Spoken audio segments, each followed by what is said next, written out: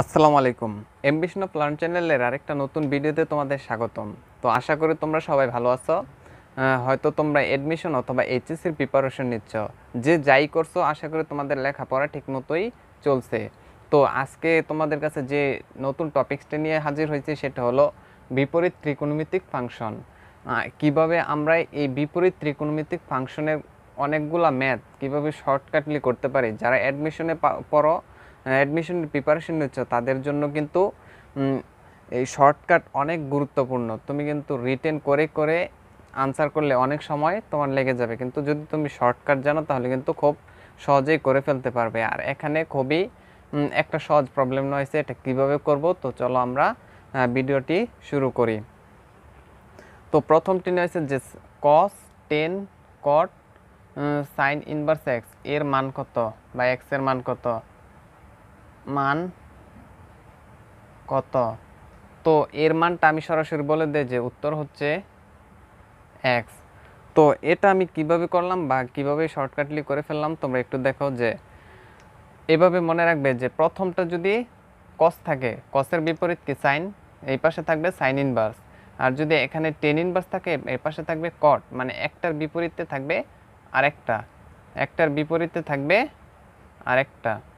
যদি এন থাকতো sec, তাহলে এন থাকলে যে cosec ইনভার্স x। তো আশা করি তোমরা বুঝতে পেরেছো। যদি এরকম একটা সিরিয়াল মেনটেন করে তাহলে কিন্তু অবশ্যই শেষেরটা তোমাদের উত্তর হবে। যে এখানে কত আছে x, তাহলে x কিন্তু আমি উত্তর লিখেছি। আশা করি তোমরা বুঝতে পেরেছো যে যদি একটার বিপরীত আরেকটা থাকে তাহলে উত্তর হবে শেষেরটা। তো এখানে উত্তর কত x। আশা করি তোমরা বুঝতে পেরেছো যে কিভাবে এই শর্টকাটটা করবে। যদি আমি আরেকটা ম্যাথ দেখাই যে সাইন কট ইনভার্স, এই সিরিয়ালটা কিন্তু মেনটেন করতে হবে, আদারওয়াইজ কিন্তু এরকম শর্টকাট হবে না। 10 cot ইনভার্স x সমান কত, মানে এর মানটা কত। তো তোমরা বলে দাও তো, দেখেই বলে দাও তো কিভাবে এটা করতে হবে। এটা হচ্ছে cos, সাইন না কট না cos। তো এটা কিভাবে করতে হবে, যে দেখো প্রথমটা আছে সাইন এবং সাইনের বিপরীত হচ্ছে cos ইনভার্স। তো আবার এখানে cot, এখানে হচ্ছে 10, এখানে cot ইনভার্স, এখানে হচ্ছে tan ইনভার্স, তাহলে আলটিমেটলি আমাদের উত্তরটা হবে শেষেরটা। তো আশা করি তোমরা বুঝতে পেরেছো যে এই শর্টকাটটা দিয়ে কিভাবে অঙ্ক করতে হয়। তো এটা ছিল সবচেয়ে সহজ একটা অঙ্ক, সবচেয়ে সহজ অঙ্কের একটা শর্টকাট। তো চলো আস্তে আস্তে আমরা ডিফিকাল্ট অঙ্কের দিকে একটু এগিয়ে যাই। তো আমাদের 2 নাম্বার যে প্রবলেমটা রয়েছে সেটা হলো আগের চাইতে একটু ডিফিকাল্ট। আগে যে ম্যাথটা করেছে এর থেকে একটু ডিফিকাল্ট। তো বলা হয়েছে tan inverse half plus tan inverse 1/3 এর মান কত। তো এর মানটা আমি সরাসরি একটু বলে দিই যে 45 ডিগ্রি অথবা হচ্ছে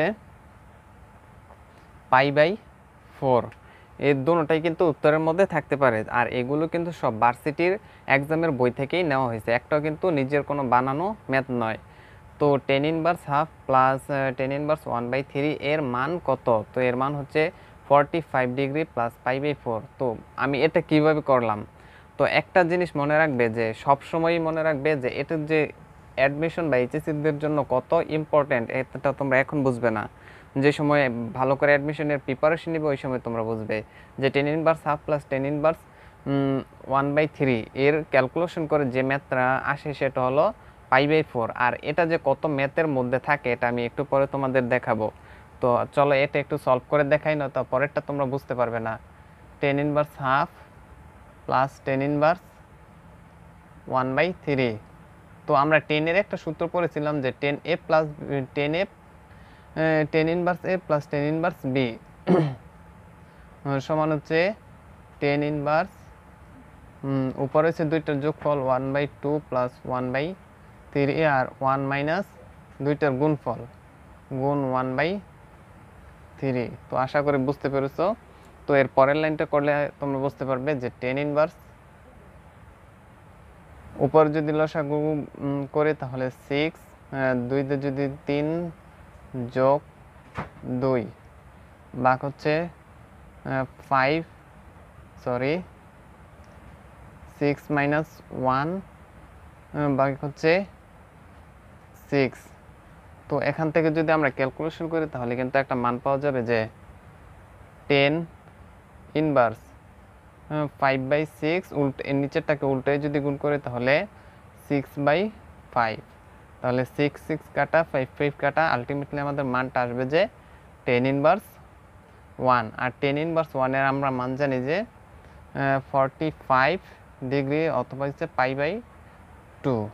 তো আমাদের উত্তরটা কিন্তু এটাই উত্তর আসছে। তো এটা তোমরা কেন মুখস্থ রাখবে বা কেন মনে রাখবে, তো চলো দেখি কেন মনে রাখবে বা কেন মুখস্থ রাখবে।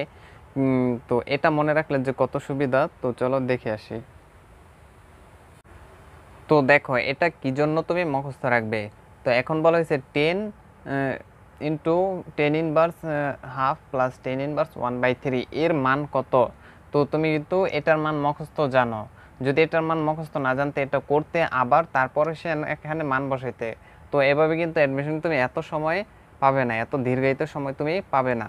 তো এখন কি করতে হবে, 10 এটাকে কি করব এখন 10, আমরা জানি যে পুরোটার মান হচ্ছে 45 বা π/4, যদি 10 π/4 বসাই তাহলে আলটিমেটলি আমাদের মানটা কত আসবে, উত্তর 1 আসবে। আর এতটুক তুমি না করো কিন্তু উত্তর 1 বলে দিতে পারবে, কারণ 10 45 ডিগ্রির মান হচ্ছে 1। তো আশা করি তোমরা বুঝতে পেরেছো যে এটা কেন মুখস্থ রাখবে। তো চলো আরেকটা প্রবলেম দেখি, তাহলে তোমরা আরেকটু ক্লিয়ার হবে যে এটাকে এত কেন ইম্পর্ট্যান্ট। তো দেখো নেক্সট আরেকটা প্রবলেম নেওয়া হয়েছে যে 10 inverse 1 plus 10 inverse half plus 10 inverse 1/3।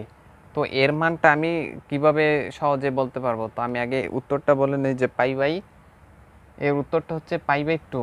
তো এটা আমি কিভাবে করলাম একটু খেয়াল করো, যে দেখো 10 ইনভার্স 1/2 বাই 1/3 এর মানটা কিন্তু আলটিমেটলি আমাদের মান আসে 10 ইনভার্স 1,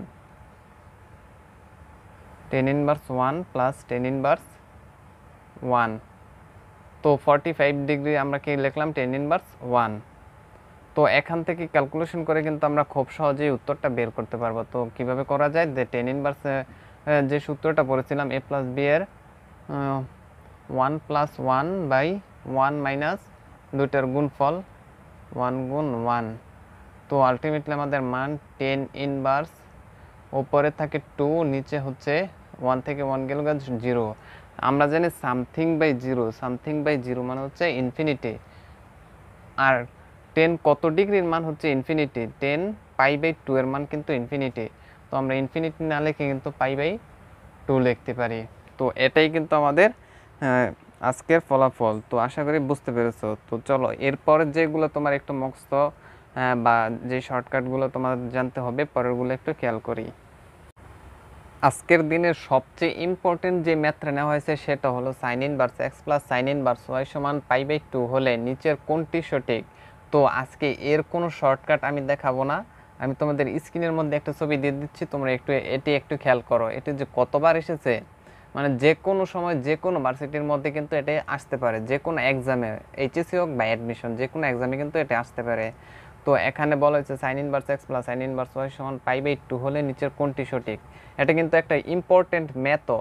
এটার উত্তর হচ্ছে x² প্লাস y² সমান 1।